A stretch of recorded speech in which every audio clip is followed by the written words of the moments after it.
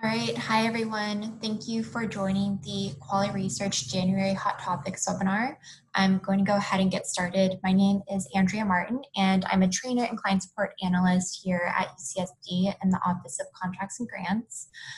So if this is your first time attending one of our monthly Hot Topic webinars, we try to keep them under 30 minutes, and our goal with this webinar series is to go over some of the common questions that we are receiving from UCSD's Quali Research Help Desk.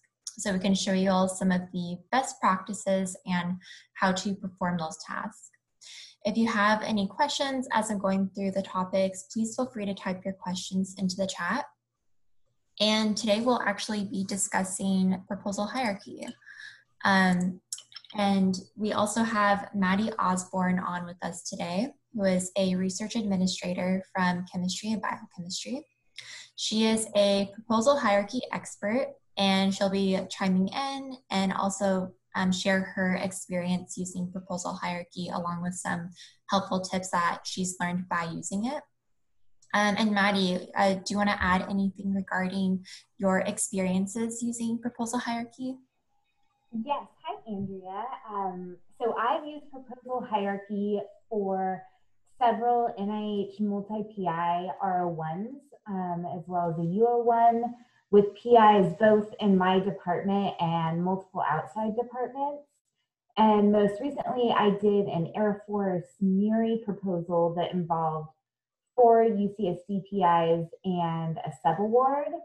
So I've gotten to test that it actually can work, and it's really great. And I think as we move forward and more departments start using Kuali detailed budgets for the majority of their proposals, proposal hierarchy is really going to streamline things for us because we will not have to collect Excel budgets from different PIs and departments. All of the rates are going to be consistent because they're set in KR. And also it'll be great because the budget formats will be uniform. So when the budgets are combined, it just is going to be a lot more seamless than it is now. And then also, you know, there's going to be less room for user entry error. And the contact PI's fund manager, who will be leading the proposal submission, will no longer have to manually combine the budget into a single Excel and then transfer that, you know, onto the R&R budget form. And I always found that that part of the budget process took so long. And then once a proposal is awarded, I think it's going to be a lot more clear to see each of the PI's proposed budget versus having it saved, you know, on a server in a department or buried in a fund manager's email who left. And I've had both those things happen. So anyways, my experience has been really positive with it. It's been trial and error, but I plan to continue to use it, and I'm hopeful that, you know, more people will going forward. Perfect. Thank you so much, Maddie. And Maddie will be keeping an eye on the chat. So if you do have any questions as I'm going through, again, feel free to type your questions in, and she can kind of stop me and chime in and answer any questions that you may have. But now let's kind of just go over proposal hierarchy. So if you aren't familiar with it, it's a very useful functionality like Maddie just said, but you may not find yourself using it every day. But in those trickier situations where you are collaborating with other departments, it can be very helpful. So basically it allows you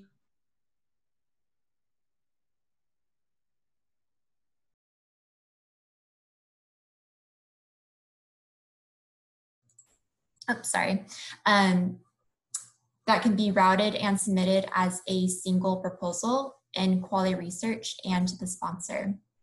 This gives users better control over different aspects of the budget, and just allows more people to have more control, like Maddie said, over their separate sections. And so also like what Maddie was saying, this could be very useful for situations where maybe you have fringe or indirect costs that could vary based on the participating departments. Perfect. So now I'm going to jump into a proposal. Let me just refresh this real quick. So here in the proposal, we see up at the top of the screen, we have our hierarchy button up at the top of this toolbar. So specifically from here, you can initiate a hierarchy, which will create a parent, making your current proposal a child proposal. So we'll go over that in a second. You are also able to search from the child proposal and link to a parent. You can search from a parent proposal and link child proposals. You can synchronize all child data from the parent and vice versa. And you can also unlink proposals too. So if we wanted to initiate a hierarchy and create a parent proposal, so from this window, since we're not linking, we're going to leave this first field blank, but I will go into the second field where it says hierarchy budget type. We will need to select one. I'm going to select this sub-budget option. You probably won't ever really be using the sub-project option. What that does is just kind of take the summary budget of each child proposal and puts it into the parent's budget, but it wouldn't allow you to see all of those important details of the recorded expenses like the sub-budget option allows us to see. So I'll go ahead and select the sub-budget option. And then from here, I'm just going to click on this Create Hierarchy button. So I'll go ahead and click on that. Perfect. So what happened when we clicked Hierarchy? So this made our original proposal the child proposal, and it copied all of our proposal's information and linked that information to the initiated parent proposal. So if we look over at the hierarchy button now, you'll see a C next to it. That stands for child. And you'll see in a second, when we go into the parent, there'll be a P next to hierarchy for parent. So that's just kind of an easy way to kind of reference and keep track whether you're in your child or your parent proposal. And then we also have this notification up at the top of the screen. It's just letting us know that our parent proposal has been created along with the parent proposal's number. And since we don't have a finalized budget, it's also just letting us know that the latest one will be in the parent, but we can finalize the budget here in the child, and then we would sync the proposal from the child or the parent. So the parent has the finalized budget version. So we'll go over that in a bit as well. So now to get to our parent proposal, there's a couple different ways we can do this. We can either search for that number that was provided to us, this one right here, or we could also just navigate to our summary/submit section and go into the hierarchy tab, which I think is the faster option. It's also nice because we're going to get a visual representation of our linked proposals. So I'm going to scroll down, and on the left-hand menu, kind of towards the bottom, I'm going to click on the summary/submit section. And then from here, I'm just going to go into the second to last hierarchy tab. And now we have this great visual representation of our linked proposals. So just to kind of go over where we are, currently we are in this child proposal. And then when we initiated a hierarchy, this parent proposal was created. So now to jump in there, I'm just going to click on that view document underneath the parent proposal number.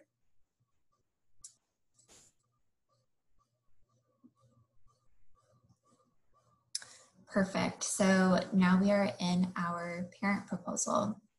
And we can confirm that again, when we look at the hierarchy button in the toolbar, it now has a P next to it. Perfect. So now let's actually link another child proposal to the parent. So again, I'm just going to click on hierarchy first. I'm actually going to just kind of take note of my parent proposal. But to link another proposal and add another child to our hierarchy, I'm going to click on hierarchy again. And this time I'm going to enter the proposal I would like linked in this first field. So I'll go ahead and enter that in.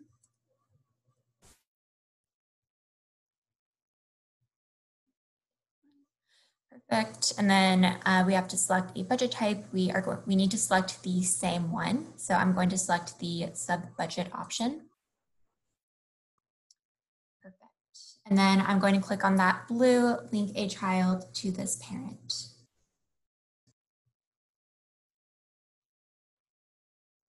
Perfect. So we have another notification just confirming that our child proposal was linked to the parent. And then we can confirm that again and just get that visual representation again by going into the summary/submit section of the proposal. And I'll go into the hierarchy tab. And now we can see we now have 2 child proposals underneath our parent proposal. Perfect. So now I'm going to make an update to a proposal's budget, and then we'll sync that so the parent has the most up-to-date information.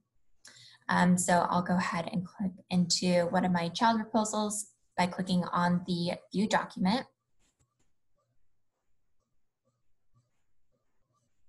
Perfect. And I'm just going to add an expense to the budget. So I'm going to click into our budget section of the proposal. And I'm going to click on that blue linked budget name so we can get in there and click on open budget. Perfect. And I'm just going to add a non-personnel expense. So I'll go into the non-personnel cost section. You can see I already have an expense in here. So to add an expense, I'm just going to go to the right side of the screen and click on assign non-personnel. And I'm just going to add a travel expense.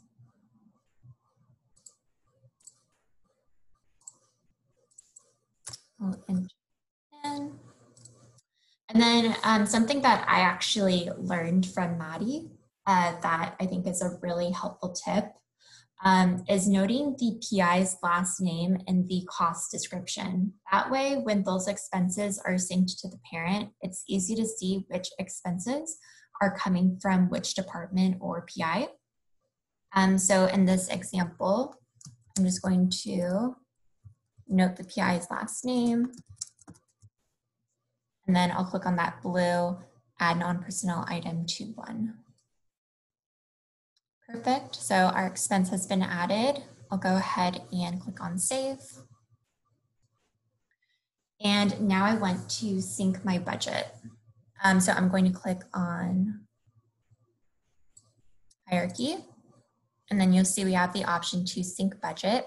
I don't think it's going to let me. I think that my parent proposal has been locked since I was just in there.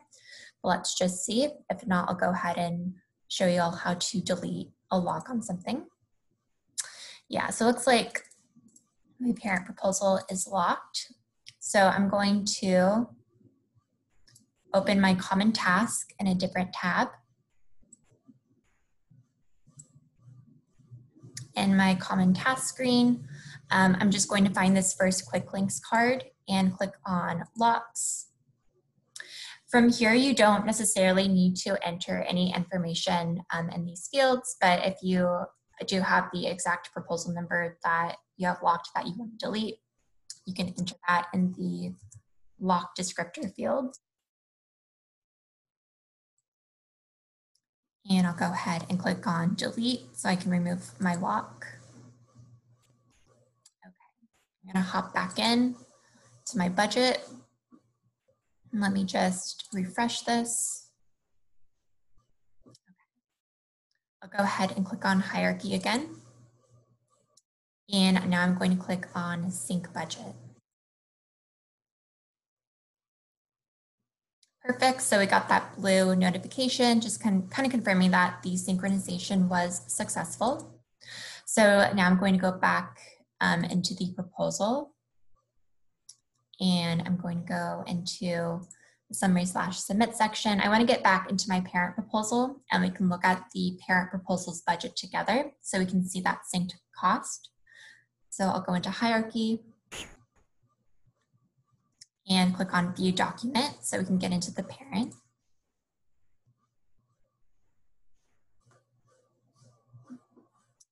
Perfect. And I'll go into the parent's budget and I'll click into the hierarchy budget. And I'll go into our non-personnel cost. Perfect. So we see some other expenses from the other child proposal is in here. And then we can see the expenses from the other budget that we are just in. So this is a really great because you kind of see which expenses are coming from which PI. So if that is something that's important to you, I definitely recommend utilizing Maddie's tip and just noting the PI's last name in the description. That way you can just kind of keep track of what is coming from where. Perfect. So I just want to go over some things to keep in mind. So before you create a parent proposal, all of the child proposals must have the same project dates, otherwise they will not sync. And in order to create a proposal hierarchy or to link child proposals to an existing hierarchy, the users must have the aggregator role on the parent proposal. So just to kind of quickly review, you can provide people that role that you're collaborating with from this access section. And then the PI of the child proposal that created the parent is automatically the lead PI of the parent proposal in the hierarchy. So this also means that the lead unit or department of the child proposal that created the parent will be the lead unit of the parent proposal. So with that said, before you create the parent proposal, you should decide which child proposal you will use to create it based on who the lead PI and unit will be. And then here's just kind of a simple breakdown of what would go where. So the parent proposal is where you would notify the PIs to answer research questions and certify. You would also answer the questionnaires in the parent proposal. And since most often child proposals are used for budgets and proposal personnel information, you could upload attachments in the child proposals and sync them to the parent. But according to Kuali, they say it is best practice to upload the attachments in the parent proposal. So that is what I recommend. I don't know, Maddie, if you prefer one way or the other.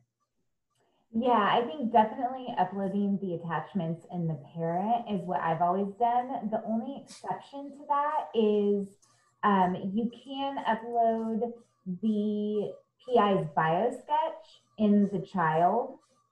So that might be helpful because the fund manager and another department can make sure that the most updated bio sketch is in their child, and then you'll sync that and that attachment will go into the parent. But besides that, all attachments should be in the parent. And you can also do the space questionnaire for each individual PI in their child, but all the other questionnaires will be done in the parent. Oh, perfect. Good tips. Thank you, Maddie. And then for the child proposal, so like what we just did earlier, the budget should be entered in the child proposal, and any changes to the budget are made in child proposals. And then like what we did, those changes are then synced up to the parent proposal. No, so changes to the budget cannot be made directly in the parent proposal. Again, so any changes to the budget all need to be done at the child level. And then pretty similar, changes to personnel details are made in the child proposals. And then those changes are then, just like the budget, synced up to the parent proposal. So changes to the personnel details cannot be made directly in the parent at all. So if an investigator has been synced up to the parent proposal, you cannot delete them at the parent level. You need to delete them from the child and then sync that. Do Andrea, you can want I to? just add one Yeah, thing to that? thank So you. you can't delete them from the parent, but what I found is when I synced my proposals together, sometimes little details from the child's personnel section didn't um, translate over to the parent. So, for Mm, instance, for an NIH proposal where we had an ERA Commons ID for one of the investigators, when I synced the proposals, that didn't transfer to the parent. So I ended up just going into the parent and overriding it there. But Andrea is right. You only add the actual personnel via the children, but you can update details in the personnel section on the parent. oh, perfect. Perfect. That's great to know. Thank you, Maddie. Yeah, and then do you want to add anything else, Maddie? Anything that I might have missed or any helpful tips?